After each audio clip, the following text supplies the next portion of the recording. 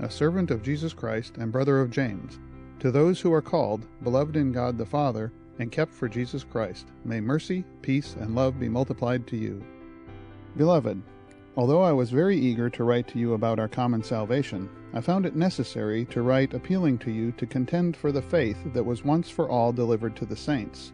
For certain people have crept in unnoticed, who long ago were designated for this condemnation. Ungodly people, who pervert the grace of our God into sensuality and deny our only Master and Lord Jesus Christ. Now I want to remind you, although you once fully knew it, that Jesus, who saved a people out of the land of Egypt, afterward destroyed those who did not believe. And the angels, who did not stay within their own position of authority, but left their proper dwelling, he has kept in eternal chains under gloomy darkness until the judgment of the great day. Just as Sodom and Gomorrah and the surrounding cities, which likewise indulged in sexual immorality and pursued unnatural desires, serve as an example by undergoing a punishment of eternal fire. Yet in like manner these people also, relying on their dreams, defile the flesh, reject authority, and blaspheme the glorious ones. But when the archangel Michael, contending with the devil, was disputing about the body of Moses, he did not presume to pronounce a blasphemous judgment, but said, "The Lord rebuke you." But these people blaspheme all that they do not understand, and they are destroyed by all that they, like unreasoning animals, understand instinctively. Woe to them, for they walk in the way of Cain, and abandoned themselves for the sake of gain to Balaam's error, and perished in Korah's rebellion. These are hidden reefs at your love feasts, as they feast with you without fear. Shepherds feeding themselves. Waterless clouds, swept along by winds. Fruitless trees in late autumn, twice dead, uprooted. Wild waves of the sea, casting up the foam of their own shame. Wandering stars, for whom the gloom of utter darkness has been reserved forever. It was also about these that Enoch, the seventh from Adam, prophesied, saying, "Behold, the Lord comes with 10,000s of his holy ones, to execute judgment on all and to convict all the ungodly of all their deeds of ungodliness, that they have committed in such an ungodly way, and of all the harsh things that ungodly sinners have spoken against him.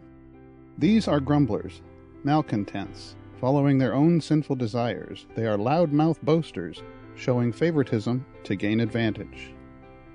But you must remember, beloved, the predictions of the apostles of our Lord Jesus Christ. They said to you, "In the last time there will be scoffers, following their own ungodly passions." It is these who cause divisions, worldly people devoid of the Spirit. But you, beloved, building yourself up in the most holy faith and praying in the Holy Spirit, keep yourself in the love of God, waiting for the mercy of our Lord Jesus Christ that leads to eternal life. And have mercy on those who doubt. Save others by snatching them out of the fire. To others show mercy with fear, hating even the garment stained by the flesh. Now to him who is able to keep you from stumbling, and to present you blameless before the presence of his glory with great joy, to the only God, our Savior, through Jesus Christ our Lord, be glory, majesty, dominion, and authority, before all time, and now, and forever. Amen.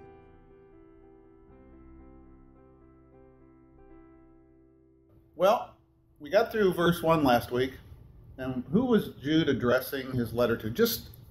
Yes, it's through the Holy Spirit to the whole church, but who's he addressing the letter to at the moment that he's writing it?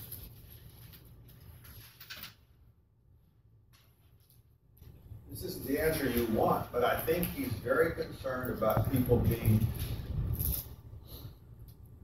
receptive of false doctrine. People who are not on their guard, people who say, well, Dell's really a good guy, even though Dell is one of those that were planted there a long time ago to destroy the fellowship. I just don't think, I think that's behind it. That's not the answer you want, but I know that that's a concern of his. Okay. I feel strongly that's a concern of his. That there are people in there, and you people just don't understand that you're under attack. Much the way our country is. There are people planted here, and they aim to do you harm, or they aim to change your way of thinking. And that's what I think they're after. He wrote to the Jewish and Gentile Christians.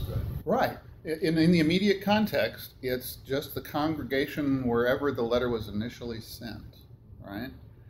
We don't know exactly where that congregation was. It was in... He's from the Church of Jerusalem. Right, but it could have been written to 10 people, it could have been written to 100 people, it could have been written to 1,000 people, depending upon... It was written in about 60 or 65, roughly. So by then, things were getting pretty bad. Remember all the times we've talked about how bad Rome was getting near 70 AD, right? So he wrote it to a group of people who needed to contend for the faith. And we're going to talk about that today. And I like what Gary said. It was addressed to an entire congregation. What was the makeup of that congregation? Rudy said Jewish and Gentile believers. You could say former Jews, right? Or Jews by heritage that have become Christian. If you're following Judaism, you're not a Christian. You can be a former Jew in a sense. There were those in the congregation who were stumbling in their faith. He wanted to write them something, but he couldn't. And there were false teachers, like Gary said, in the congregation. So there were those who were Christians who were stumbling, not dealing well, and there were those who were just out and out false teachers. Which is interesting, because he then says, may mercy, peace, and love be multiplied to you, and he's addressing it to all of them. With false teachers in their midst, why would he greet them with this greeting? May mercy, peace, and love be multiplied to you.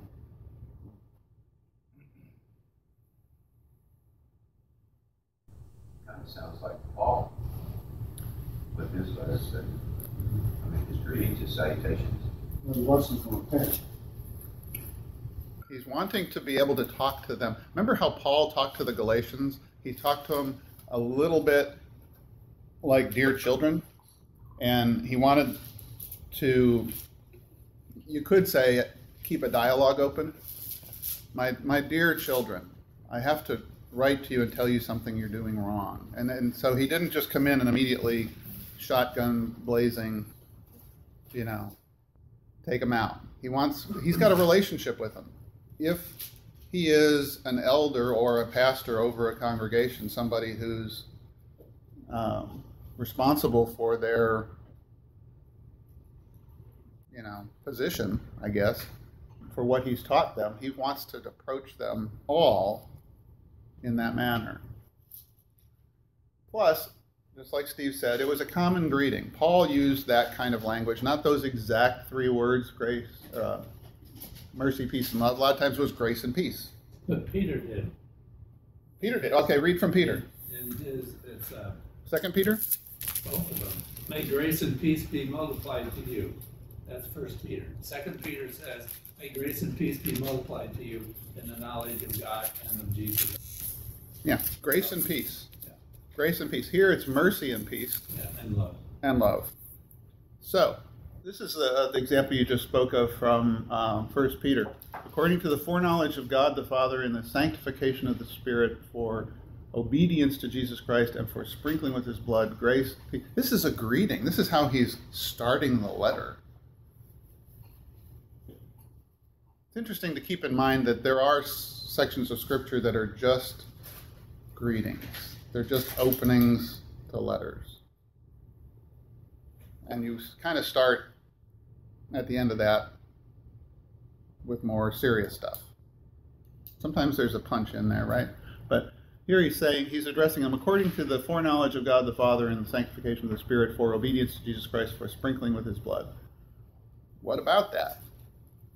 I hope it's more sincere than you sometimes hear when you have a guest preacher come in or something and they say, oh, I bring greetings to you from the Brotherhood in St. Louis who send their greetings, and come on, they don't even know he's here. I was going to say last week that A lot of times we were taught in the past to write letters in a similar fashion.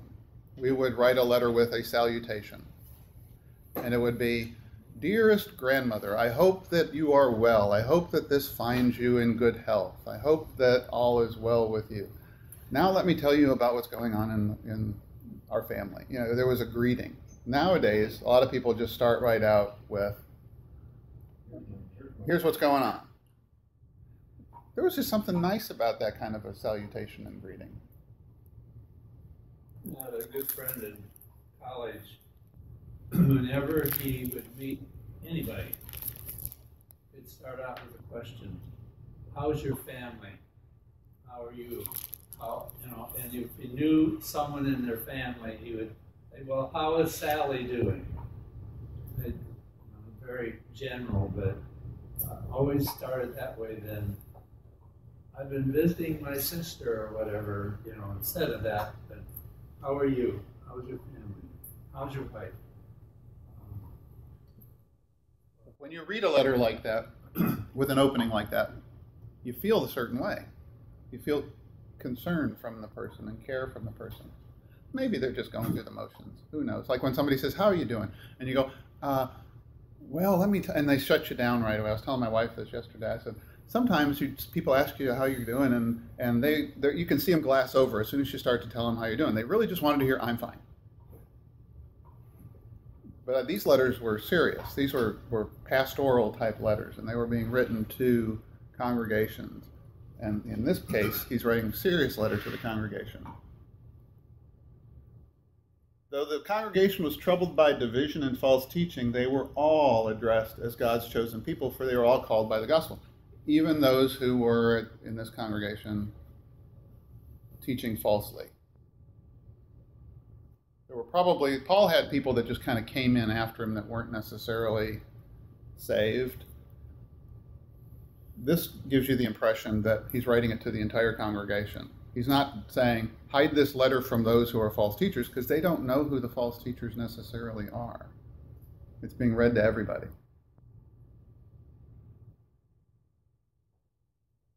How would you do that anyway? How would you know? Well, we're going to get there. Jumping ahead. Verse 3, beloved. Do you have to say beloved? You say beloved. Beloved, although I was eager to write to you about our common salvation, I found it necessary to write appealing to you to contend for the faith that was once for all delivered to the saints. What would Jude have rather done?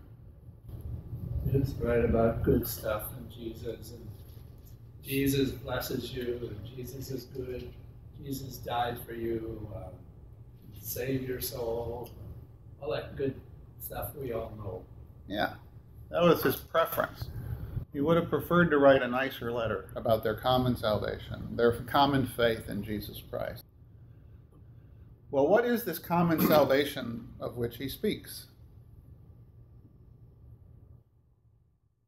What makes it common, I guess, or It's shared. it's a shared thing. It's a faith shared by all believers. Our common salvation. You have the same common salvation as Christians in Africa, as Christians in South America, as Christians in the Eastern Bloc, as it were. You have the same common salvation. If they are saved by grace alone, through faith alone, in Christ alone. The small c Catholic faith. Yes, the universal, the small c Catholic faith. Last night there was a special on television about some Christian church in Iran that was, the whole group of them were leaving Iran and were going to Slovakia. And their pastor led them. They had a final worship in their church in Iran, and they were fleeing for their life, all of them together, and they were sponsored by a Christian church in Slovakia. And what was really neat about it is they didn't speak the same language, but at the end they were in a joint worship service.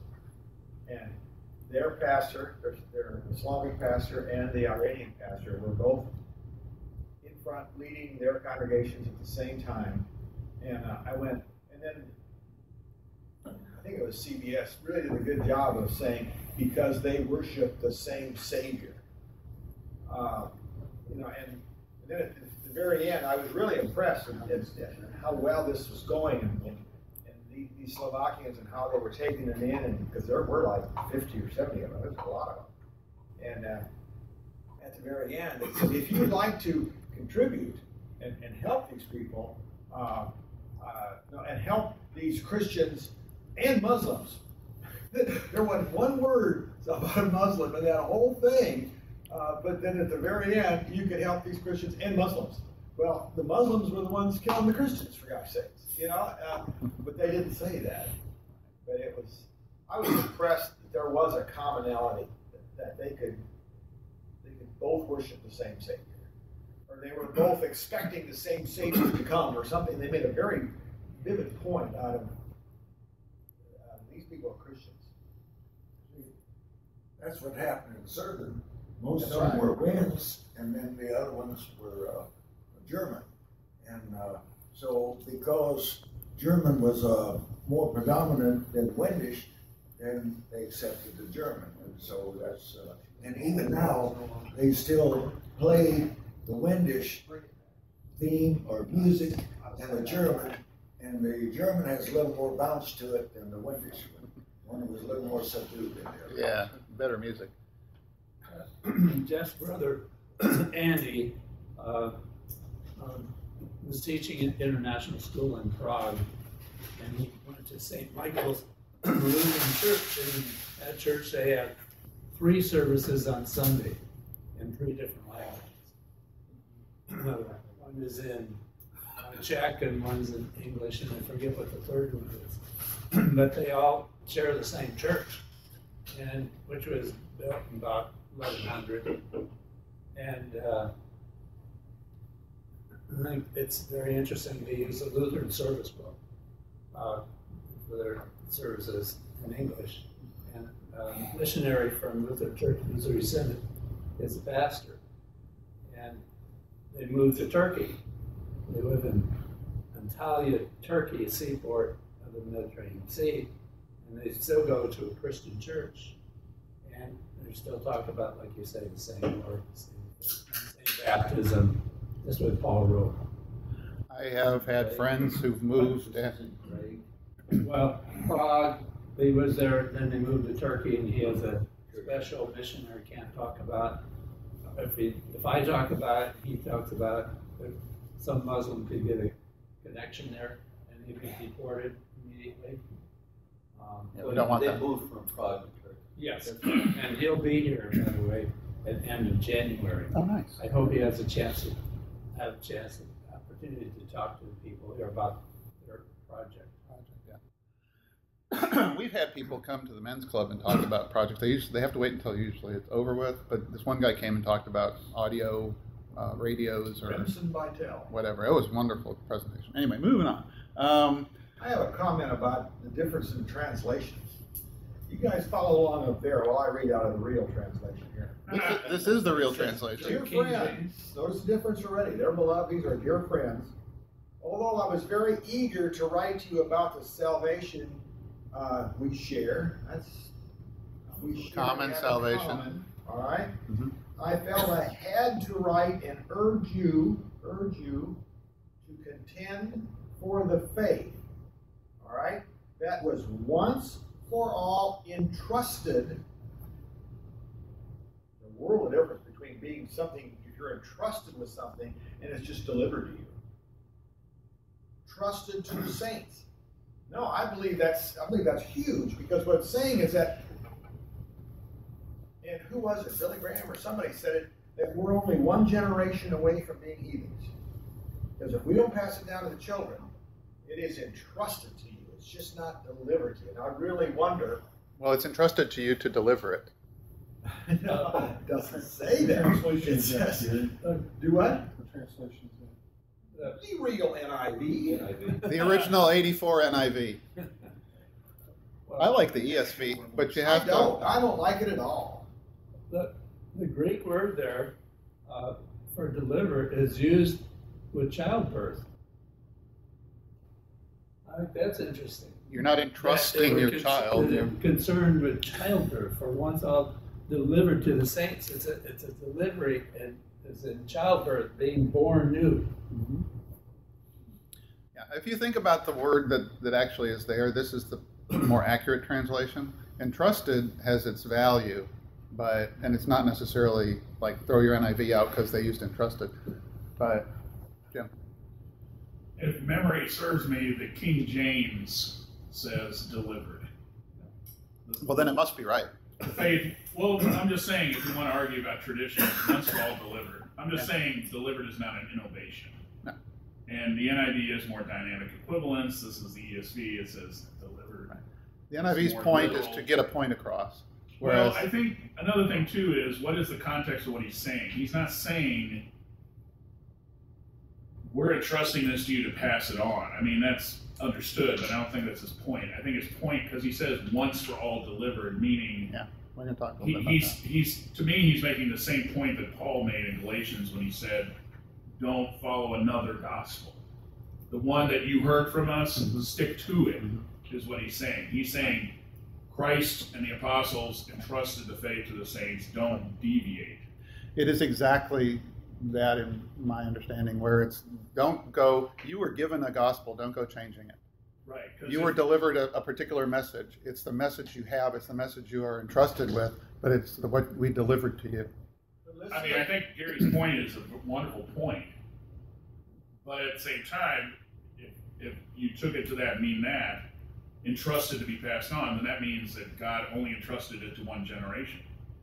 No, And his meaning is it's entrusted to every generation. But it says once for all delivered. Look at the line above it. He said, I found it necessary to write appealing to you to do what?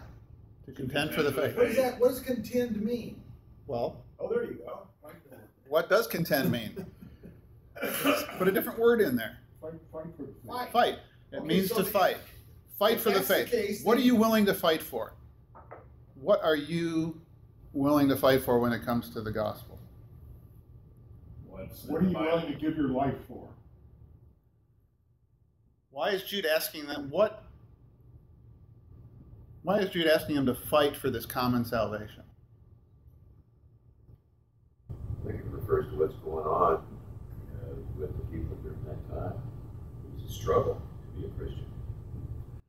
Once you've been delivered the gospel, once somebody has spoke the words of salvation and you have been given faith and you are now a child of God, what worse thing could happen to you than for somebody to come and take that away from you by false teaching?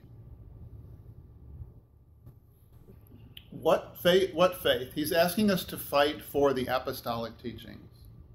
That's what was passed on to them. When Paul said in 1 Corinthians 15 something very important, right? We're going to get there. But he's also asking them to fight for the Old Testament. He's not saying just fight for the New Testament. He's saying fight for the Scriptures. Contend for the faith, because the faith was delivered from the beginning to the end. That's what the Bible is doing. It's delivering Jesus. It's placing Jesus in our ears. Right? How about that? The Bible being preached, the Word being preached and taught rightly, is putting Jesus into your ears. Just like at the communion, they're placing Jesus in your mouth. Yeah, pastors deliver. Rightly understood. In that sense, the pastors deliverers are they present it, and it does imply that apostles they taught. Pastors are handed over the apostolic teachings in the New and Old Testament. The prophets, we're built on the foundation of the apostles and the prophets. That's what pastors are handed over, and that's what pastors are intended to deliver.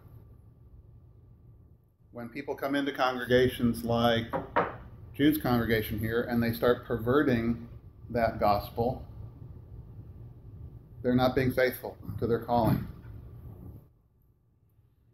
I don't believe we're involved in a perversion of the gospel as much as we're involved in a lackadaisical attitude towards the gospel. we had a family, a German girl, as a foreign exchange student, and they, when they picked her up in the first Sunday, they asked her, they said, look, we're Christians, so we would really like for you to come with us to church. She said, oh, sure, I want the full experience. So they said, well, do you ever go to church there? No, I never go to church. What about your mom and dad? Oh, yeah, well, they go Christmas and Easter. What about your grandparents? They go every Sunday. What happened? Failed to pass down the treasure. Is there a guarantee? Another quick story. I have an older brother who's a Lutheran principal up in Sioux City, Iowa.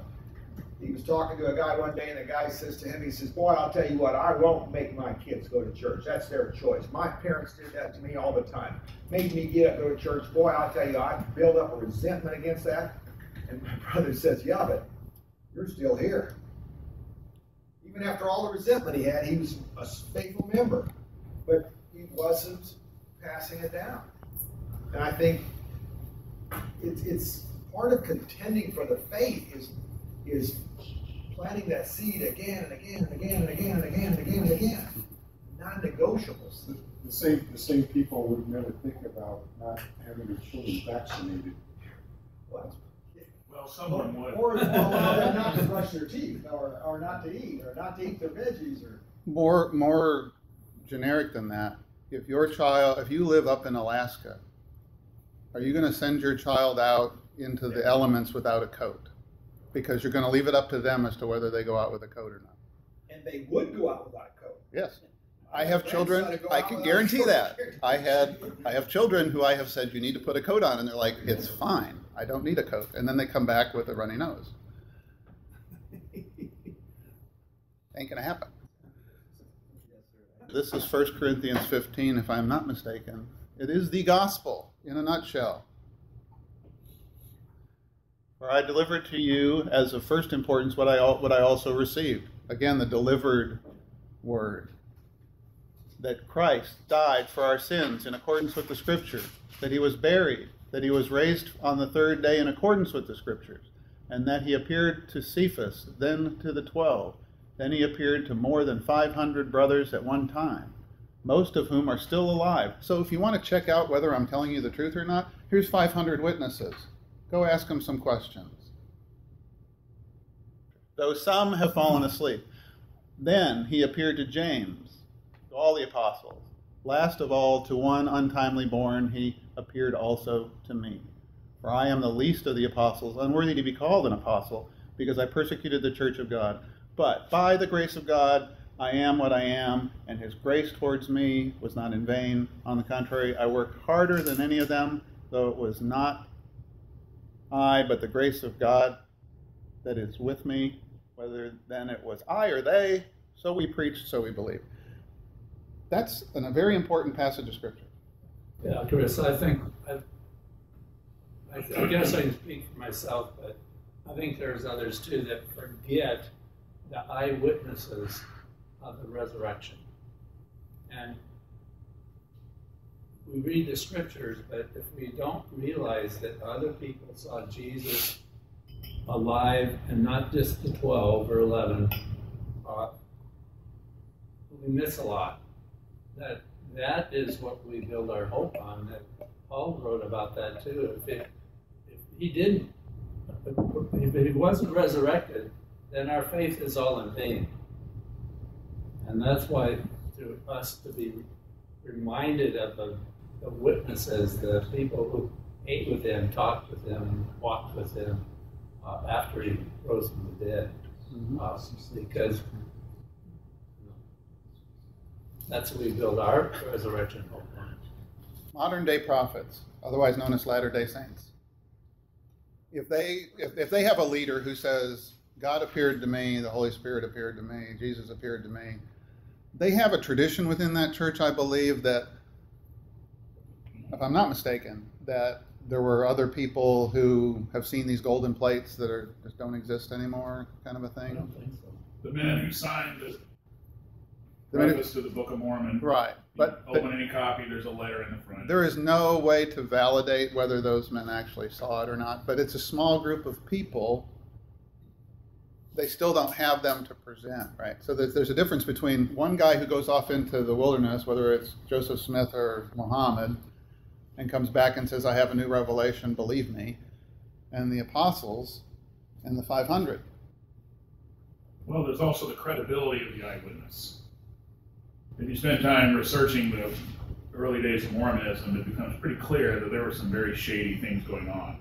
And I wouldn't trust Joseph Smith to mow my grass, much less. But he'd be a great neighbor, Jim. No, he wouldn't. Some of his followers are, but anyway, it's just, No, I understand. This is an eyewitness. It doesn't make them automatically credible. The lengths to which Mormons like Glenn Beck and other people go to defend the history of their own beliefs is just kind of crazy sometimes. Well, Say, Chris, Ken, can you go back one slide? I can. For I am the least of the apostles, I'm worthy to be called an apostle because I persecuted the church of God. Uh-huh. Now, did Jude, the writer of Jude, do that? I thought that was. This is not Jude. When I started this slide, I said this is actually 1 Corinthians. It's Paul. This is Paul who is writing to the church in Corinth saying, I'm not even worthy to be called an apostle because before Jesus appeared to me, I killed these people. Yeah, that's okay. Sorry, I thought I made that clear before, but yeah, this is what a lot of people will call the gospel in a nutshell. That Jesus Christ died for our sins in accordance with Scripture, that he was buried, that he was raised on the third day in accordance with the Scripture, and that he appeared. He was really resurrected. And then, of course, he ascended and sits at the right hand of God the Father Almighty. From thence he will come to judge the living and the dead, all that. But this is the gospel in a nutshell. Somebody says, tell me the gospel, go to 1 Corinthians 15 and read. Or memorize it. I have fought the good fight. I have finished the race. I have kept the faith. There's this faith that is meant to be kept. And sometimes that's actually referring to what was passed on, what was delivered. I've kept what was given me. I have not changed it.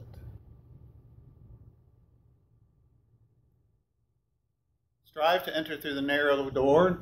For many, I tell you, will seek to enter, but not many are able. The narrow door is Jesus, right? He is the way. You can't take that gospel that was once for all delivered to the saints and start adding to it. You start widening the door because we want to get all these people into the church. So here's a great way to do that. Let's start widening the gospel out a little bit. Nope. Every athlete exercises self-control in all things. They do it to receive a perishable wreath, but we an imperishable. This faith, this Christianity, is a thing that has to be fought for or defended, apologized for, but not in the way that you think. You have to be willing to do apologetics. Doesn't mean say you're sorry. I'm not sorry for Christianity, but here, let me explain it to you.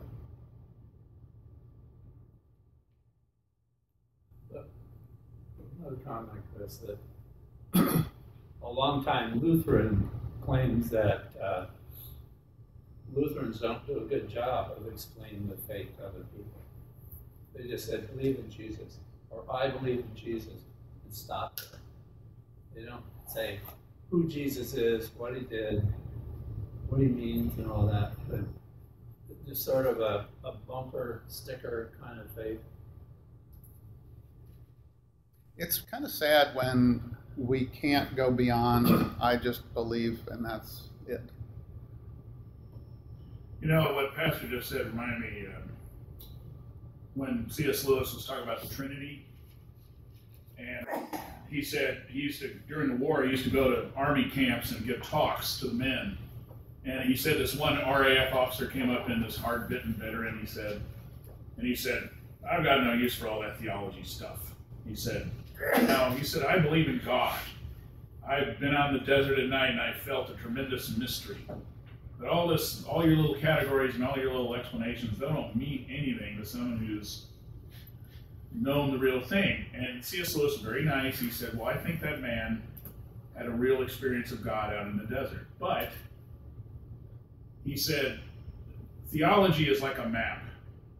What's more exciting, looking at a map of the Atlantic or being on the beach? And he said, well, being on the beach. He said, but taking walks on the beach is not going to get you to America. So he said, theology at first seems more uninteresting and not as real as what it talks about, but in order to guide you in the right direction, you have to have a map. You cannot just have a religion of music and flowers. It's not going to get you anywhere. If you are led somewhere by your own experience, as opposed to by something from outside of you, some truth coming in from outside of you, you could end up in the right place, but you very easily could end up in the wrong place because you're relying on your own emotions, your own feelings, your own whatever. If you rely strictly on, for the important part of it, right? Let's say, if you rely on the external word of God being preached and taught, no matter how you feel that day, you can rely on that. Because it's very easy to end up saying, well, just not in the mood to believe today or whatever, Theology is... How can you love a God that you don't know? And how can you know a God without theology? Theology is something that I think many churches are leaving behind. They're much more interested in your sociability, your rapport with your fellow believers, your feeling good about your faith, and not feeling condemned in any way. And I think the great loss is theology. Feeling good doesn't get you to heaven. Chris? Ken? In regard to what Pastor Nimmer was saying a while ago, I agree with him 100%, and I don't know how to correct it. But you take the Mormons, I've said it before in these classes, the Mormons have a conviction, they have their faith shows, they care about their fellow man. I've seen two instances, strong instances in the third one, where they would give up what they're doing to help somebody else. I've personally seen that. I'm not sure a lot of Lutherans would do that. And some of them would, some of them wouldn't. But when you go into a Mormon situation like I was last summer in St. George, Utah, I didn't stay there for long. You felt good. You felt that you were among friends. You didn't have to have your guard up. And there's a difference there. And like Gary was saying, it depends on how you well fit in many Lutheran circles. Go ahead. My niece is married to a former Mormon. Her husband's father was a judge in a town in St. George, Utah. And his son, the husband of my niece, gave up Mormonism to become a Christian. No one in the town, because we're like 90% Mormon, would never talk to him. Didn't share anything. He was shunned. It was sort of like the Amish, who they give up the Amish faith. He had to move because he just couldn't get a job. He couldn't get anything. My sister lives in Las Vegas. She goes to a grocery store. I went with her, and people ahead of us, when they got checked out their groceries, they were given lower prices by the Mormon clerk to the Mormons ahead of us. We just saw it. And I said, well, why don't I get that same price? Are you a Mormon? Prove it. I said, no. Okay, you get this price. Boom. And so that had like the opposite. But they are friendly until. I bet at first they were approached to join the Yeah, before they were. It's as if on the cash register there's a big M, Well, they and if you're a were Mormon, they push Mormons, the M button and it changes all the prices. And you better not give up the Islam religion either. Right. Think about it. Think about all the false religion, a lot of the false religions. If you give up Mormonism, if you give up Islam, if you give up a lot of they turn their backs on you. Whereas if Christianity, you start wandering away from the faith in Christianity, you get a letter like this. I'm contend for the faith, folks. Let's talk about this. Let's get deeper into the faith and the theology. Let's fight for this. This is worth fighting for. Only let your manner of life be worthy of the gospel of Christ, so that whether I come and see you or am absent, I may hear of you that you are standing firm in one spirit, contending for the faith, standing firm in the spirit, with one mind striving side by side for the faith of the gospel. Man, nothing is more bound to happen but disturbing than that there are so many ways that people approach things, and that creates all this disunity. I think that the last 4 words are critical. Faith of the gospel. Because he could just say for the gospel, but he emphasized the faith that comes from the gospel. That I don't know, I'm new here. I'm still new after a year. That I don't hear people talking about the faith they have in the good news of Jesus Christ. Like friendship and all that is there, but and I don't do it. But I put my faith in Jesus Christ. And look, it doesn't say, and I have kept faith. I have kept the faith. And also striving. It's singular on purpose, right? It's striving. It's a tense in Greek. It means it's an ongoing thing. You don't get it and have it and you've been confirmed and that's it. So I guess I'm here today because I'm still striving. Hopefully, side by side. Yeah, side by side.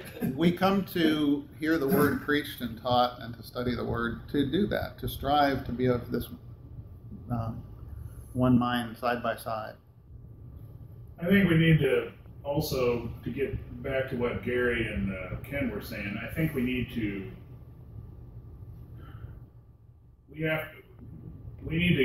get the best of both worlds. Like Ken said, you've got the Mormons and other groups, they're very welcoming.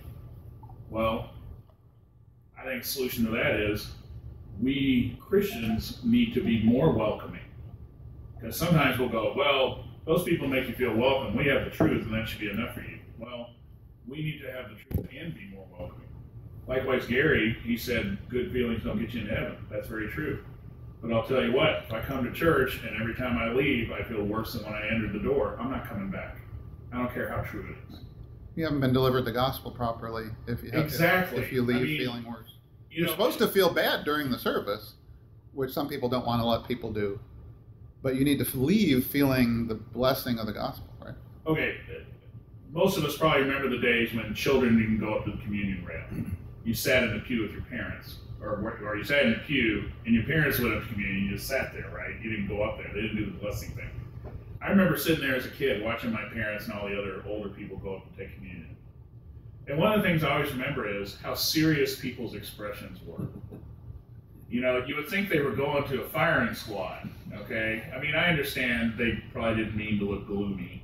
And I'm sure they were just this is a solemn moment, and it is, and it's serious, and it is, and that's all to the good. They're just being reverent. But it would be nice if more people looked happy when they came back from Holy Communion. And sometimes you see that. But again, you can't always judge what people are thinking based on their facial expressions. Sorry, Jim, I've told the elders you're not allowed to smile. Right. And I'm not saying put on a happy face with everything. Hey! Do cartwheels back to your kid, right? Actually, you've told them the opposite. It's okay to smile, guys. Yeah. So, and years ago, we had a young couple come down named Jim and Darla Wilson. And Darla was always a talent, singing talent. And in the old 85 church, Pastor Bells asked her if she would sing in front of the church. Why in front of church, I don't know, because she wouldn't have done that. You know, the pastor did.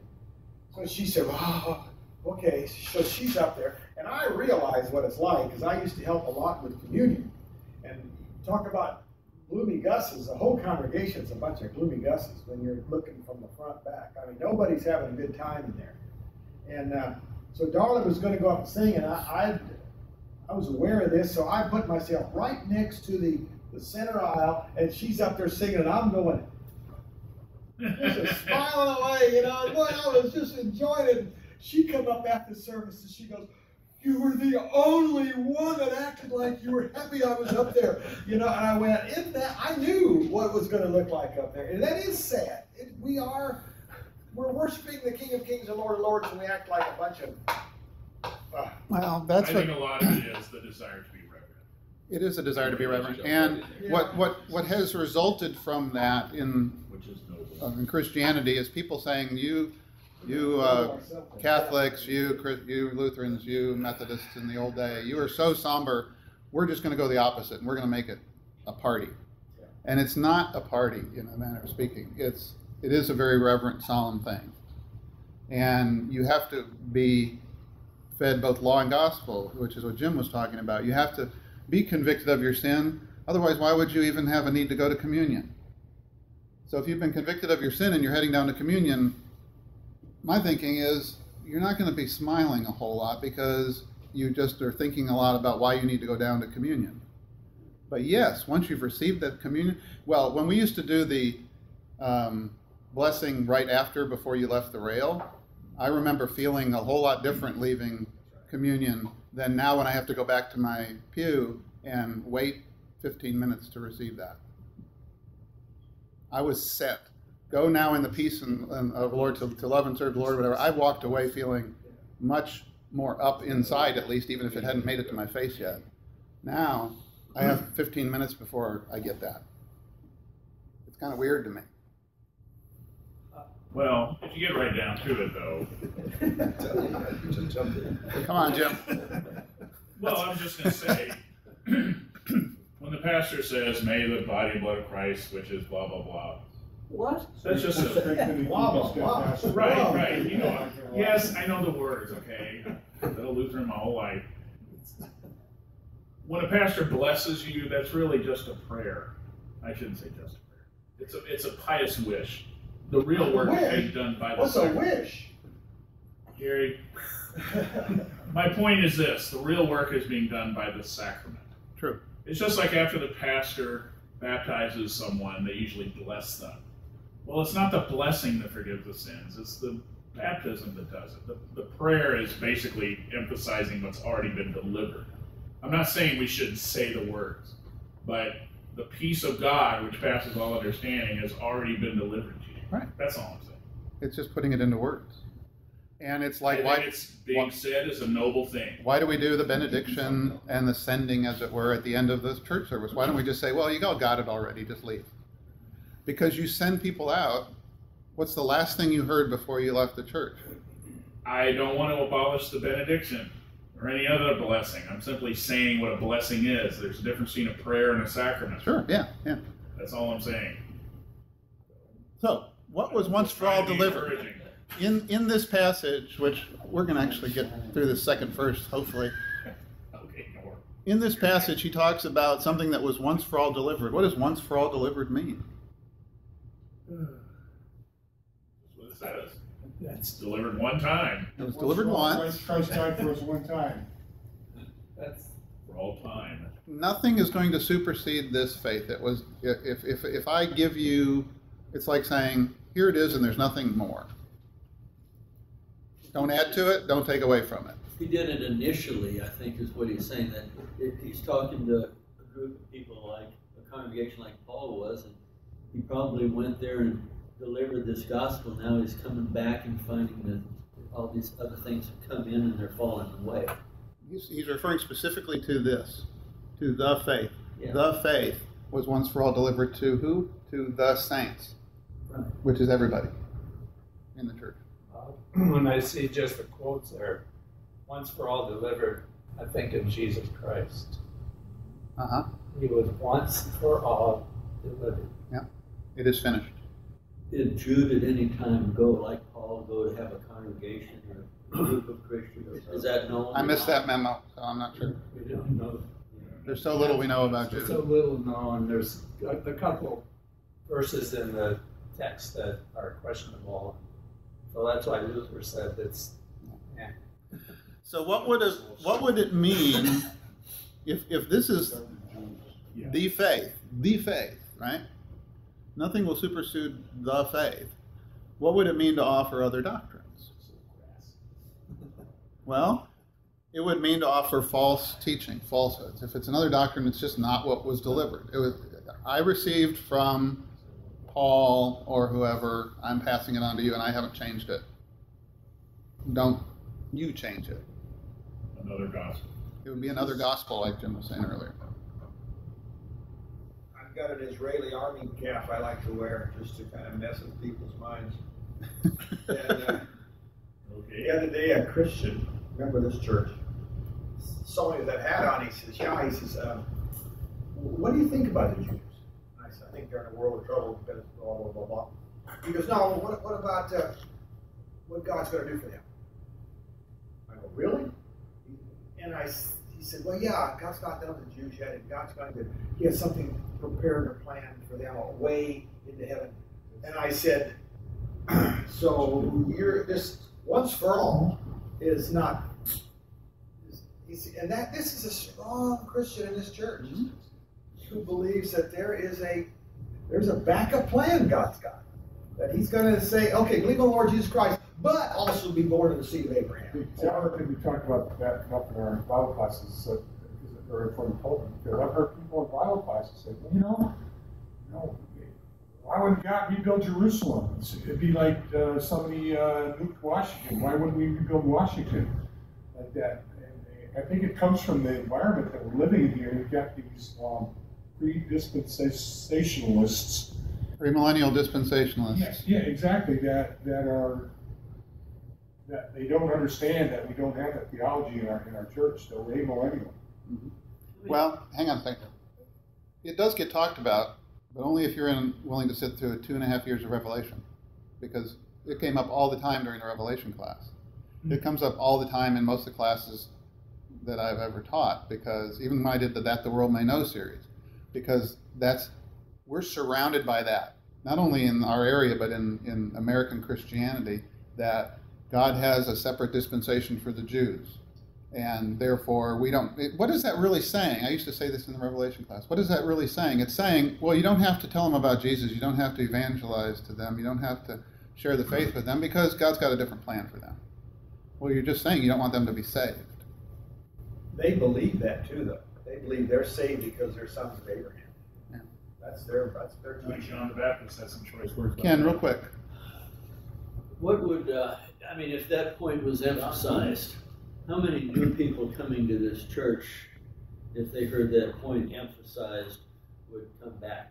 How many new people do we have That's not the that point. actually believe that? It's not in the new member class, I can tell you that. It's what? It's not in the new member class. We don't cover that. They don't cover that. It's just a lack of addressing it, though, because one of the things I want to do in here next is talk about all these things that are in the church that are believed. They're called proof texts or cliches or whatever, that we believe, a lot of them. I used to, at least. And it's things like God has a separate plan for the Jews. Well, let's dig into the scriptures and figure that out. Spend a week or two on that. See, what Ken just said, that's the poison pill for the church. Because we cannot say what we really teach and believe, because if we do, they'll never come back. You think Paul would have had that same attitude? And I'm not criticizing you, Ken. I'm saying that's in the church. Yeah. Well, you can't do that. Mr. Jim.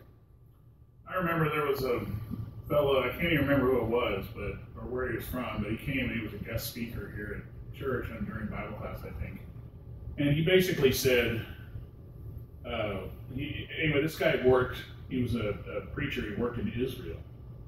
And he said he was very grateful for the Lutheran Church Missouri Synod, because he basically said, other than the LCMS and the Southern Baptists, he said, really, there aren't any churches trying to evangelize Jewish people in Israel.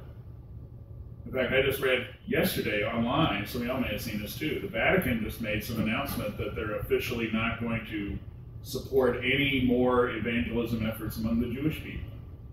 Because Apparently they believe... the Catholic Church is pushing that two-covenant nonsense. I'm a little surprised to hear that the Southern Baptists are evangelizing the Jews because they're very heavily geared towards the premillennial dispensational thinking because it's taught in their seminaries.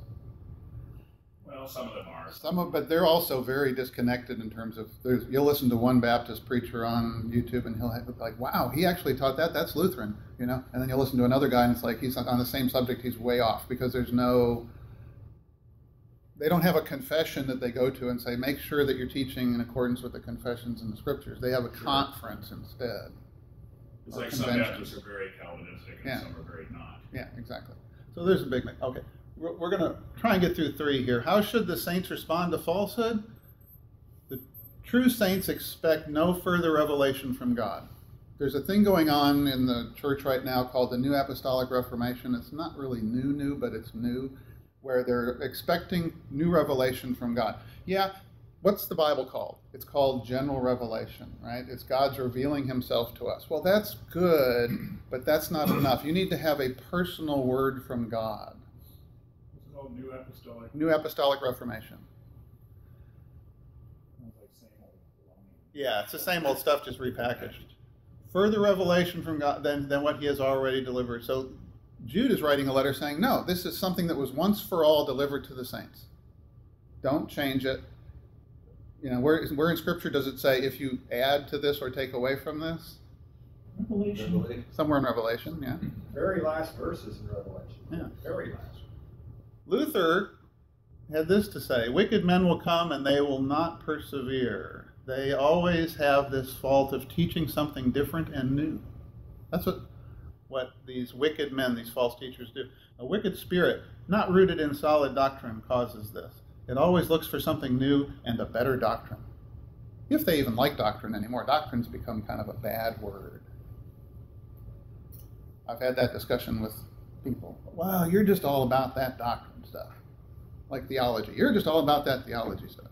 Well, without doctrine, there is no church. Oh, I don't agree. There's all kinds of churches without doctrine. All kinds. In fact, I would say most of them don't have a doctrine. They have doctrine, they just don't state it explicitly.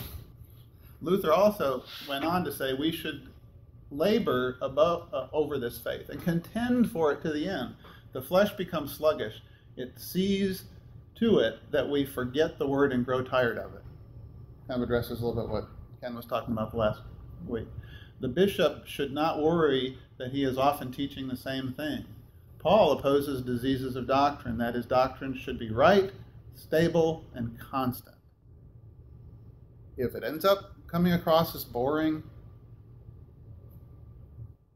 then there's something wrong with the hearer, probably less than there is with the word that's being preached. Or maybe it's being taught boringly. Yeah. That can happen too. That can happen too, except I've listened to some sermons from very early when they first started recording radio, and those guys are about as dry as you can get, but the message they have to communicate is so on. It's like I was listening to a sermon from the 40s or 50s, and it's like they were talking about today, because it was post-World War I, or II, rather. And it was like, wow, that's like they're talking about today. I think sermons and services are boring compared to rock concerts and entertainment today. And if that's what people, live with, then something less lively. But you gotta have, I'm surprised some churches don't use fireworks and smoke and They do. They do. fireworks Some do. on the stage, like. Sure. Okay. I'm just sort of naive. Yeah. Those who do not have a doctrine that is sure and constant, don't teach. Just get out of the teaching business, because you'll be judged much more strictly. That doesn't mean that within any given, if I talk long enough, I'm going to tell you guys something wrong. I don't mean to. That's not my goal. But my opinion may come through and it may not be right. That's why we have a group of men here to pull each other back to the truth. See, that's what doctrine does. Otherwise, you can be a false prophet and be unaware of it. Well, we're going to do verse 4 next week. We may get into 5 and 6, but I don't think we'll get to Jim's favorite next week because he wants to get into the Balaam stuff and the Enoch stuff. Yeah, that's way down the line. That's going to be like we did get through 2 verses today, which means this may only be a 15 to 20 week study. That's good. I like it. Shall we close in prayer? Heavenly Father, we thank you again for this day. We thank you for gathering us together to be about the study of your word, Lord, and we thank you for the good discussions we had today. We ask, Lord, that we do stay focused on the faith. We stay focused on what we need to contend for. We ask you to bless our holiday season as well as everyone's holiday season so that we can remember that this is the time we celebrate your advent, your coming into the world to begin the process of going to that cross to save us from our sins. Lord, lead and guide us this week, guard and protect us, and bring us back next week to continue our studies in Jesus' name.